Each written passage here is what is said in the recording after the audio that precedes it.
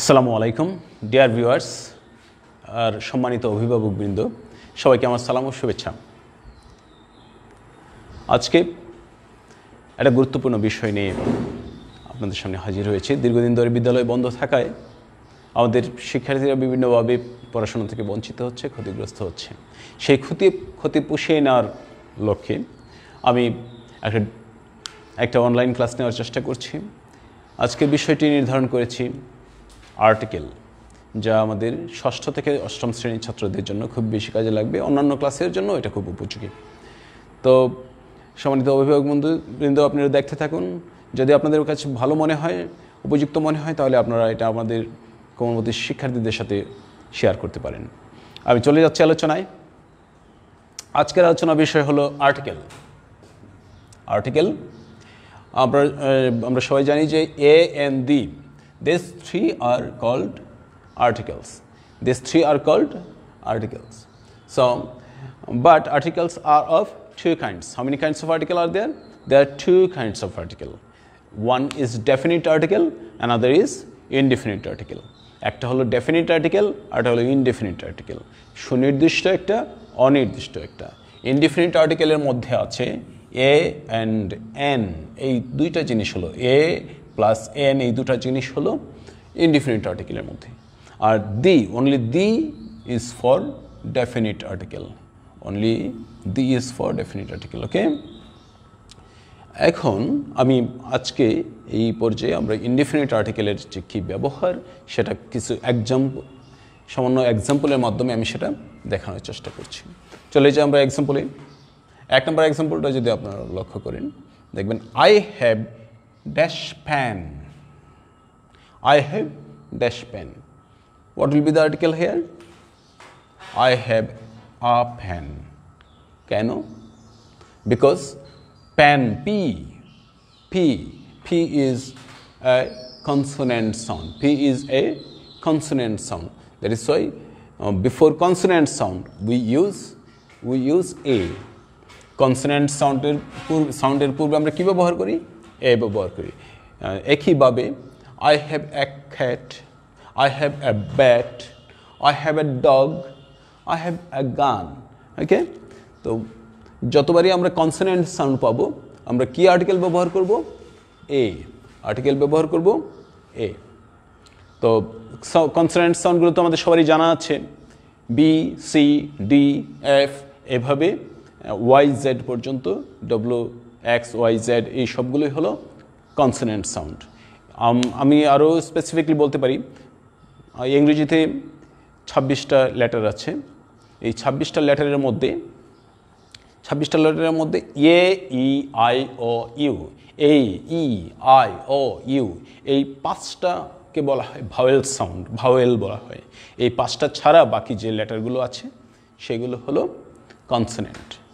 So আমরা খেয়াল রাখবো কোনগুলো কনসোনেন্ট সাউন্ড, কোনগুলো ভাওয়েল সাউন্ড। সো ভাওয়েল সাউন্ডের পূর্বে আমরা সাধারণত এন বসাবো, আর কনসোনেন্ট সাউন্ডের পূর্বে বসাবো এ। চলে যাই আমরা এক্সাম্পলে। পরের এক্সাম্পলটা যদি আমরা খেয়াল করি, number 2, I have dash umbrella. I have dash umbrella. What will be the article here? I have an umbrella. I have an umbrella. Why N? Because umbrella, a is vowel sound. A is a vowel sound. Orange, o is a vowel sound, isn't it? And egg, I have an egg, because n is a vowel sound. N is a vowel sound. That's why if we find vowel sound, যদি আমরা দেখি vowel sound আছে, সেখানে article ব্যবহার করার জন্য আমরা n বসাবো। ওকে, তারপরে চলে যায় পরের এক্সাম্পলে। He is dash ugly boy. Ugly boy, ugly, you, a is a vowel sound. So what will be the article? N. Yes, N, because ugly is a vowel sound. If I say he is dash unfortunate man, N unfortunate man, N unfortunate man, isn't it? কারণ a is a vowel sound, you know. But what happen if there is not a vowel sound? দেখেন অনেক কিছু কিছু vowel আছে যেগুলো ওয়ার্ডের শুরুতে থাকলেও তা ভাওয়েল সাউন্ড হয় না। কিভাবে দেখেন, গিভ মি ড্যাশ 100 টাকা নোট, 100 টাকা নোট।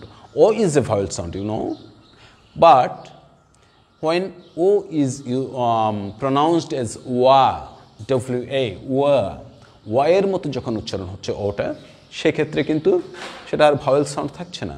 সেজন্য সেখানে আমরা বসাই এ 100 টাকা, এ 100 টাকা নোট। ওকে, এ 100 টাকা নোট। একটা জিনিস, আরেকটা এক্সাম্পল দেখি, it is dash 1 act drama, it is dash 1 act drama. What will be there? Article a 1 act drama, not n. n হবে না, n হবে না, বরং a হবে। কেন না? 1 is pronounced as wa, w-a.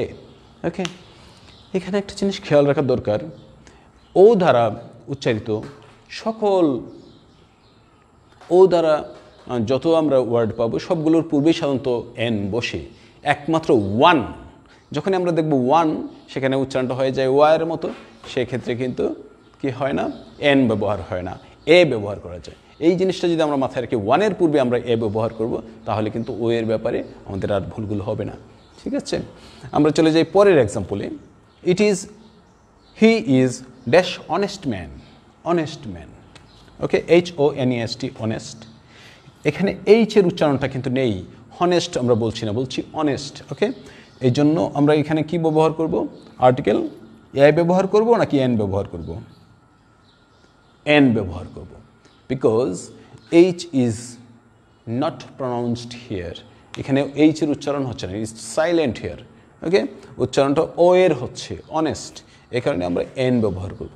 আমরা যদি এইচ এর উচ্চারণ, আমরা আরও যত ওয়ার্ড পাবো এইচ এর উচ্চারণ যদি দেখি নেই, ঠিক আছে, সেখানে আমরা অবশ্যই আর্টিকেল এন ব্যবহার করব। He is an honest man, এখানে আমরা এন ব্যবহার করব। He is dash honours graduate, he is an honours graduate. ওকে, আমরা পরের এক্সাম্পলটা দেখি। হি আর্নস 100 টাকা a day, dash day, a day হবে, কারণ এখানে প্রতিদিন সে 100 টাকা উপার্জন করে। এই প্রতি, that's mean per day, per day বা প্রতিদিন, এরকম অর্থ প্রকাশের জন্য যেহেতু পার ব্যবহার করেছে, এরকম পার ব্যবহার করার অর্থে সাধারণত এ বা এন বসানো হয়। যেহেতু এখানে কনসোনেন্ট সাউন্ড আছে, সেহেতু আমরা নির্দ্বিধায় এ বসাতে পারি। স্টুডেন্ট, আমরা চলে যাই আমাদের নেক্সট এক্সাম্পলে। এই এক্সাম্পলটা হলো, দেখো, মিস্টার বান্না is dash MBBS। MBBS is a abbreviated word. ওকে, ওই অ্যাব্রিভিয়েটেড ওয়ার্ডগুলোর ব্যাপারে আমরা যখন আর্টিকেল ইউজ করব, সেখানে খেয়াল করব যে তার, আমরা কিন্তু অক্ষরটা দেখব না, লেটারটা দেখব না, আমরা দেখব তার সাউন্ড। যখন আমরা MBBS বলি, আগে কথাটা এ চলে আসে না, কথাটা এ চলে আসে আগে। সো যেহেতু এ আগে চলে আসে, একটু লাল করে দিয়ে বুঝিয়ে দিচ্ছি, MBBS উচ্চারণ করতে যেহেতু এ কথাটা আগে চলে আসে, সেহেতু একটা ভাওয়েল সাউন্ড আগে আসে, সেই জন্য এখানে কি বসবে? এন বসবে, তাই না? ভাওয়েল সাউন্ড আসবে যেহেতু, সেই জন্য এন বসবে। একইভাবে FRCS বলতেও তো আগে কি চলে আসে, মুখে সাউন্ডটা চলে আসে, এ আগে চলে আসে। LLBর ক্ষেত্রেও সেম, SDO এই ক্ষেত্রেও সেম, MP সেটাও সেম। মিস্টার বান্না ইজ এ MBBS হবে না, বরং এন MBBS। মিস্টার বান্না ইজ এন FRCS, মিস্টার বান্না ইজ এন LLB, মিস্টার বান্না ইজ এন SDO, মিস্টার বান্না ইজ এন MP। ওকে, তারপরের এক্সাম্পলটাই দেখি আমরা। Mister Abu Saeed is dash BSc DC office D. Okay, dash BSc, কিন্তু আমরা যদি দেখি এখানে BSc বি, সো সাউন্ডটাকে এখানে ভাওয়েল সাউন্ড আসলো না কনসোনেন্ট সাউন্ড আসলো, বি ব। সো কনসোনেন্ট সাউন্ড, আমরা জানি যে কনসোনেন্ট সাউন্ডের পূর্বে আর্টিকেল কি বসানো হয়? কি বসানো হয়? এ বসানো হয়, সেহেতু এ বসছে। ওকে, এখানে আমরা এ বসালাম। Mister Abu Saeed is a BSc, mister Abu Saeed is a DC, mister Abu Saeed is a PhD, mister Abu Saeed is a. তারপরে এক্সাম্পলে আমরা চলে যাই। He is dash danger. এখানে একটা জিনিস মনে রাখা দরকার, আনন্দ, ভয়ভীতি এইগুলোর ক্ষেত্রে আর্টিকেল এ অথবা এন বসে। আনন্দ, ভয়ভীতি এই সমস্ত ফিলিংসের যে ওয়ার্ডগুলো আছে তার পূর্বে আর্টিকেল এ অথবা এন বসে। যদি ভাওয়েল সাউন্ড আগে আসে তাহলে এন বসবে। কনসোনেন্ট সাউন্ড যদি আসে শুরু হয় তাহলে এ বসবে, সেটাই স্বাভাবিক। তাহলে আমরা এখানে কি বসাবো? He is dash danger, he is a danger, সে একটা বিপজ্জনক লোক। ইট ইজ ড্যাশ জয়, এটা আনন্দের বিষয়, ইট ইজ এ জয়, এটা একটা আনন্দের বিষয়। কিন্তু ইট ইজ ড্যাশ অ্যাচিভমেন্ট, কী হবে?